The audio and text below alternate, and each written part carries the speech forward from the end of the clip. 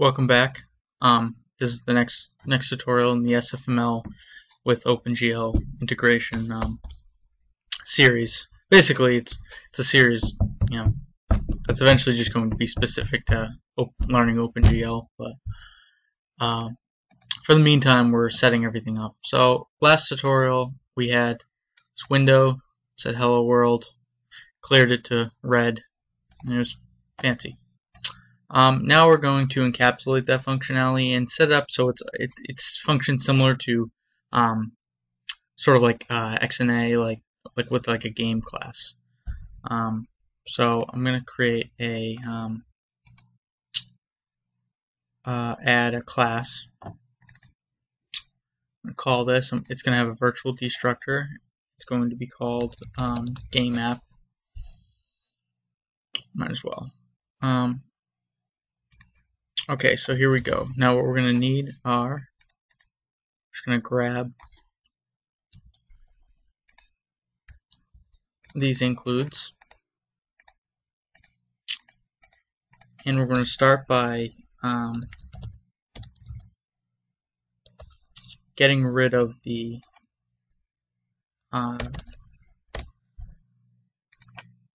default constructor, and there's going to be one that takes a title, an unsigned int width, and a unsigned int height.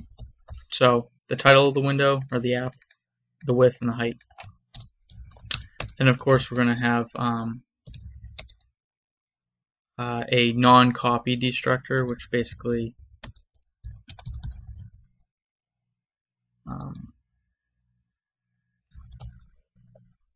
yeah, I think that's how you do it. No, you just go like that.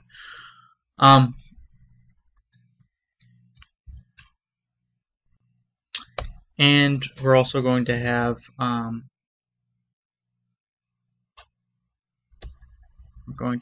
game app operator equals const game app, and there we go. So now we overloaded the equals operator so that it can't so you can't say you can only have one instance of a game app. You can't be creating multiple. It wouldn't make much sense. So what we're going to do is have our main application loop. So in this instance it's going to be void. In the past it was returned an int, but now it doesn't have to. And this is going to be our framework methods. So we're going to have virtual void init equals 0, and that should be a bool. And then we're going to have virtual void update, which is going to take a SF timer, or time. Oh, wait, no, SF.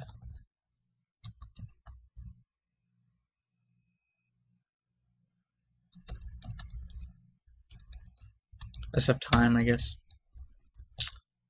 Might as well make that a reference. Virtual void render. It's also going to take time value, and might as well have some sort of cleanup method. Now these should all be pure virtual, meaning the inheriting class must override these. And then we're just going to need a couple private or protected. No, private. We're going to need the window. Call it window, and a clock.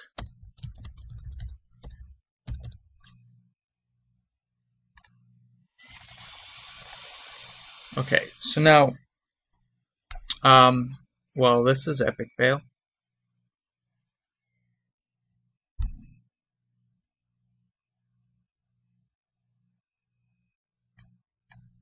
Stopped working. Now it's going to restart.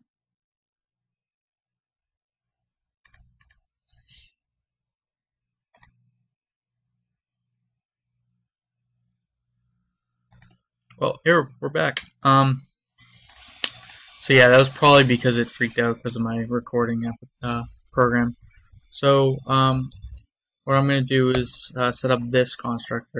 Now the problem with we can't just set mwindow equal to an SF window because these are non-copyable objects.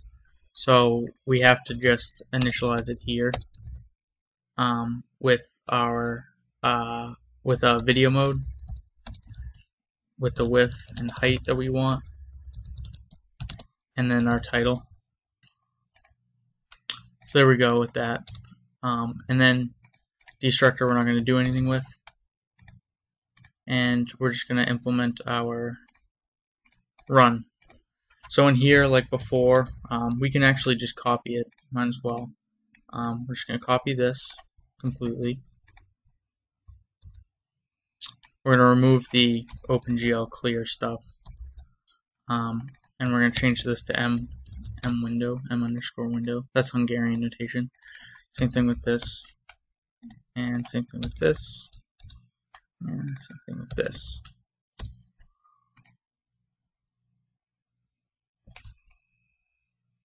And what we're going to do is we're going to go SF time equals clock dot restart. So every frame we're going to restart this clock and get a like delta time value basically, and then we're going to update by passing in that time, and render passing in time, and there we go. And over here we're going to call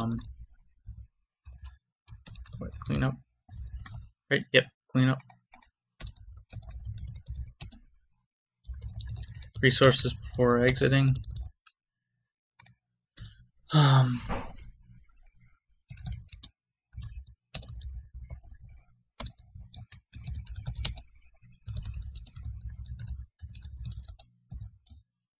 Handle all the event messages.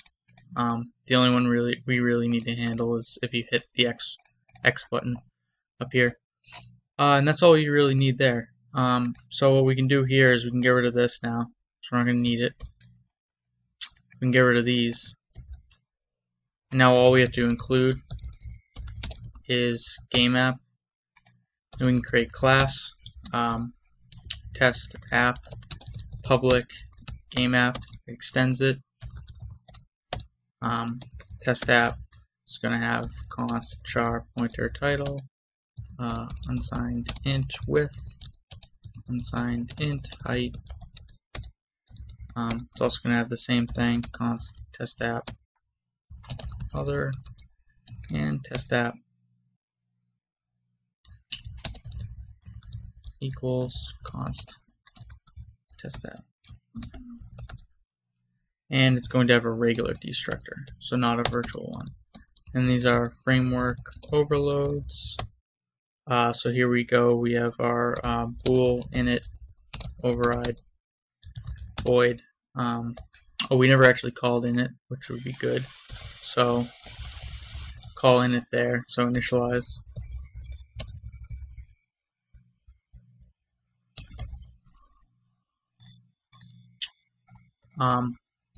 Here's our update.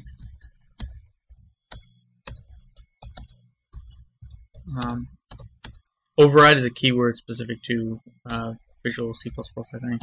I explained that in another tutorial. It might have been implemented in other compilers, I'm not sure, but and then void clean up. Okay. So now I'm just going to start cancel. Implementation.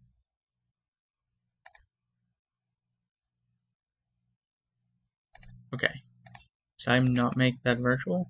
Nope. Oh, that's because it's not a forgot the N. There we go. What else? Okay. Create implementation for that.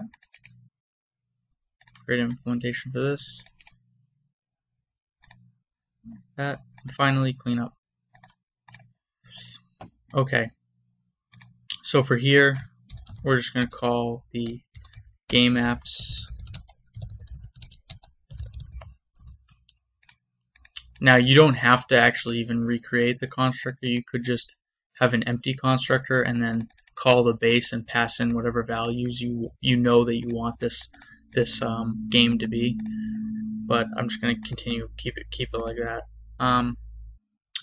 In it, we're not really going to do anything. We don't get to do anything here. We're just going to test it out first. So test app, tapp, and we're going to say test application 800 600, and then we're just going to call tapp.run. And let's see if this works. Oh, whoops, I forgot. Yeah, return true.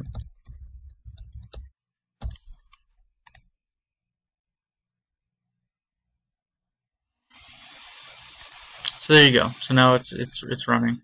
Now another thing that you might want to add is if not in it, you might want to include IOStream for a second, and then just do a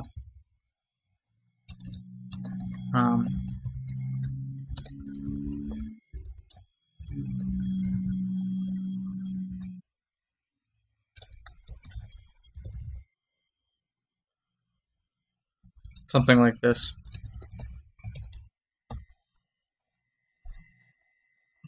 That displays a little message. Okay, so now with render, we'll just do GL clear, GL color, buffer bit,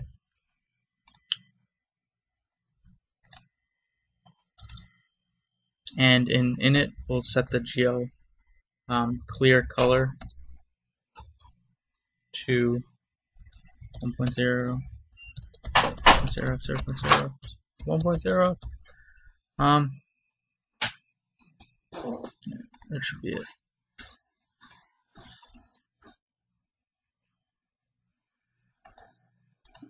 Okay, so there you go. That's a basic wrapped version of what we had before. So thanks for watching. Stay tuned for the next video.